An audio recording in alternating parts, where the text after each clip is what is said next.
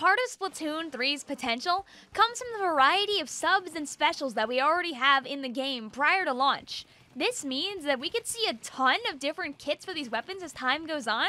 So I want to share the ones that I think would be fun. I wanted to try and keep them fair, so hopefully you like what I picked. Following the rules of Splatoon 1 and Splatoon 2, if a weapon kit has already been confirmed for a weapon somewhere else, I'm not including it as an option here. We'll start with the Sloshers, specifically the Tri-Slosher. We've seen what it looks like, but not what kits it's got. I think it'd be very fun to bring back the Splat Bomb that it had in Splatoon 2, but also give it the Zipcaster. Because hey, you're pretty much going in the faces of your opponents with this, and the Tri-Slosher kills very quick when it has the advantage. For the Slosher, I think it'd be fun to give it the Angle Shooter. Give it that little bit of chip damage that it needs to finish off a kill, and also give it a crab, like the Splatoon 2 Baller. Now, I love the sloshing machine. I think it'd be very fun to give it a kit where it forces opponents to constantly move around. So why not give it a bomb, like the Splat Bomb, a bomb that it only had on its Machine Neo kit in Splatoon 2, and give it the Wave Breaker, so opponents can't stay still when they're near the sloshing machine. We got our buddy, the Bloblobber! And I want to make the Bloblobber as annoying as possible without making it have to go in. So we're gonna give the Bloblobber an auto bomb, and we're gonna give the Bloblobber the crab. That way, the Bloblobber can cause lots of problems and lob those lawful blobs without ever having to really get too close. Yay! Explosher? Same reasoning as the Slosher. Angle Shooter lets it get that extra tip damage it's looking for, and Wave Breaker is gonna make opponents not have a fun time. Make a move everywhere. Alright, and now we got the regular old guns, our shooter class. I'll start out with the Junior. Something that drives me crazy as a Junior is when people just kind of walk away before I can finish, killing them. So bang, Angle Shooter, finish the job. Also find where people go. And then you know what? We're keeping the Inkstorm from Splatoon 2, because I feel like that paint has been really helpful not only to me, but also to my teammates. For the splatter shot, I really just want to see the original Burst Bomb Ink Strike combo come back from Splatoon 1. So now it's got Burst Bomb and Triple Ink Strike. Similar reasoning goes into why I'm using the 52 gal with the Angle Shooter and the Triple Ink Strike. Angle Shooter for reach, Triple Ink Strike because Splatoon 1 Ink Strike fun with 52. The 96 gal loves having wall. It's very useful for the 96, so it has plenty of time to hit opponents. And Reef Slider is a weapon that I feel like the 96 could take advantage of. If you don't blow up your opponents with the Reef Slider, you have the distance required to get them before they get you. Every instance of Aerospray needs to have a dumb painting kit. So this Aerospray is having Sprinkler and Triple Ink Strike, so you can paint literally everything. Have fun in Terraform with this one. As I love Jet Squelcher, I gotta give it Burst Bomb. It combos basically so well with the weapon. And Tacticooler is great not only for yourself, but also for your teammates. Also, as a Jet Squelcher player, if you need to move away from someone trying to flank you, why not be even faster with the Tacticooler buffs? We're gonna give this Splash-O-Matic some reach by giving it a Suction Bomb to get opponents that are far away, and the Ink Storm, just so it can constantly say, hey, I got turf. Do you remember that? I'm a Splash. With Sploosh, I think giving it Torpedo would just be funny, because not only do you get the chip damage, but it's gonna let those Sploosh players chase down their foes even easier than ever. And Zipcaster is just the given. If you fly into somebody with the Zipcaster and the Sploosh, that Sploosh is probably getting the kill. It's great. This N-Zap is a N-Zap that has some survivability built into it. Not only can you paint, but you can also use Ultra Stamp to get out of a bad situation. Bada bing, bada boom. Splattershot Pro just feels like the Long Ranger that wouldn't overuse Missile, and then Splat Bomb is just a weapon that has always comboed very well with it. We got the semi-automatics. Starting with the L3, Burst Bomb just always has worked very well with it, and I feel like it would have a lot of fun with the Reef Slider. Just like the 96, blow up, don't hit your opponents, shoot them because you have the space to do so. The H3 would love the kit that the Pro is getting. Honestly, Angle Shooter Crab works just as well with H3 as it does with Pro. It'll also give H3 a little more staying power in a fight with that crab. Squeezer is a weapon with two different functions. It can fight in close range, and it can fight in far range. So give it the Splat Bomb for those close range fights, and give it the Inkjet so when it's already far away, it can just keep being a problem. And now roller time. So, Carbon Roller. Carbon Roller loves Burst Bomb. We can't take it away from it. And I just feel like Booyah Bomb would just be fun. Carbon can't paint too well, so why not give it a special to fix that a bit? When it comes to the Splat Roller, you can't tell me that you wouldn't have fun using the Reef Slider on this. You can reach, and if you can't, you can run away and wall. The Kensa Dynamo Roller in Splatoon 2 really worked well with Booyah Bomb, so I think it could keep it. On top of that, we can give this one Curling Bomb, just so it can escape easy peasy lemon squeezy. Giving Flingser Roller the triple ink strike will allow it to quickly use its special and get right back into the fray, as a roller should. And then Splat Bomb is just for that extra damage. And of course, we need a couple of kits for our brushes, right?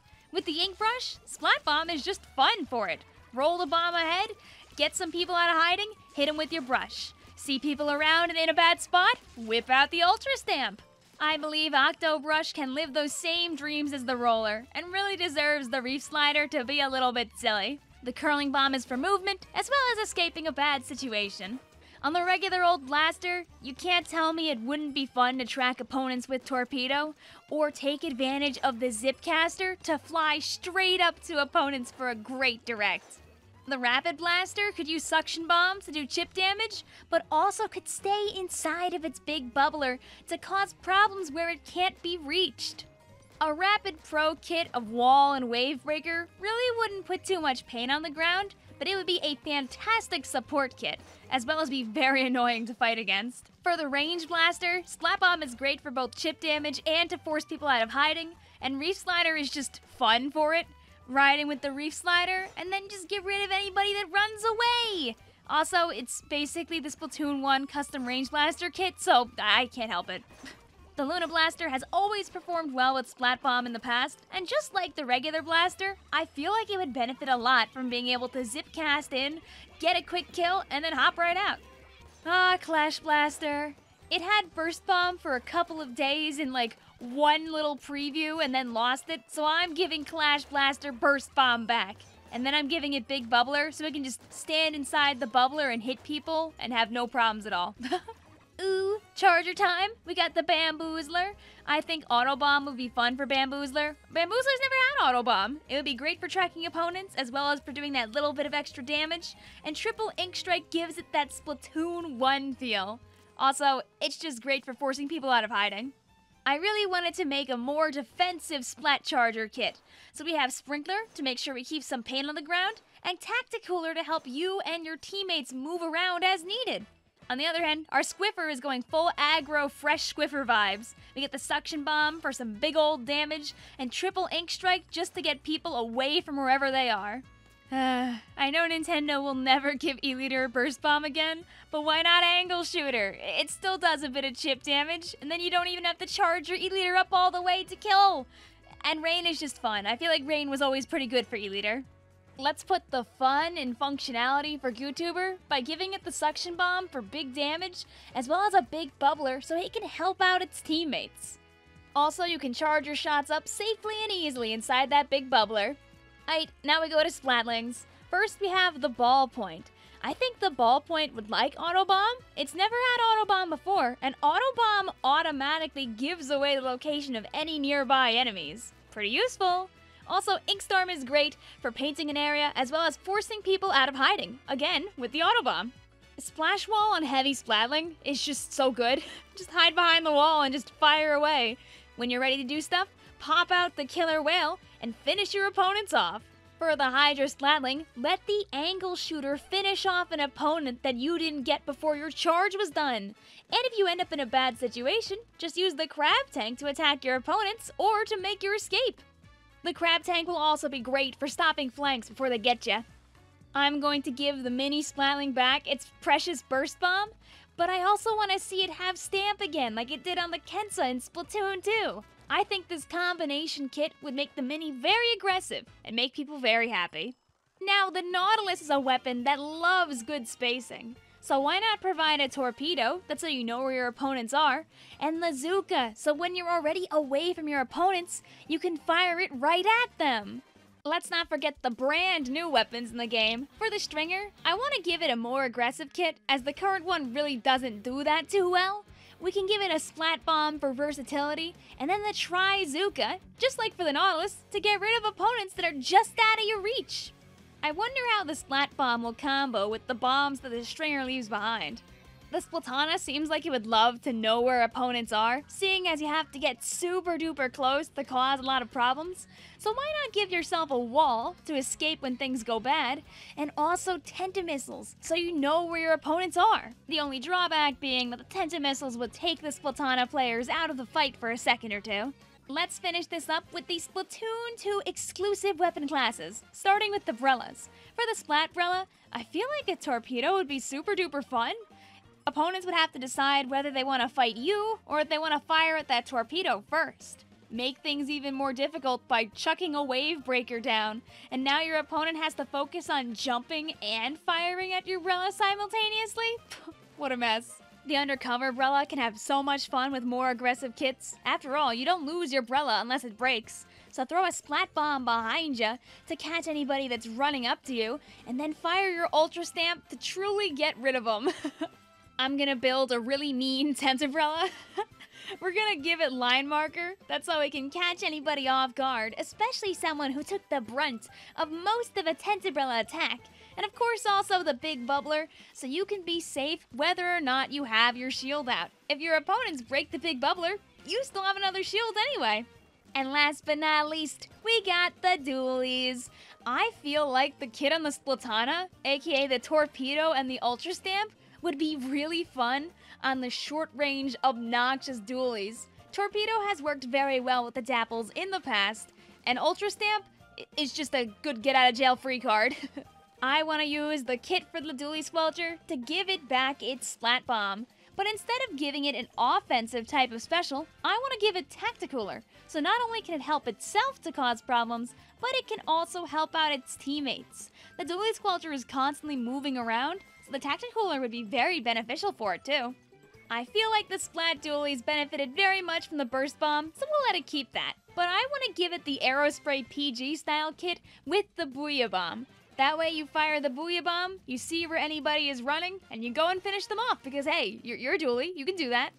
I want to give the Glooga Dualies a bit of consistency with the help of the Splat Bomb, and then the Killer Whale to take out anybody that might be far away from them.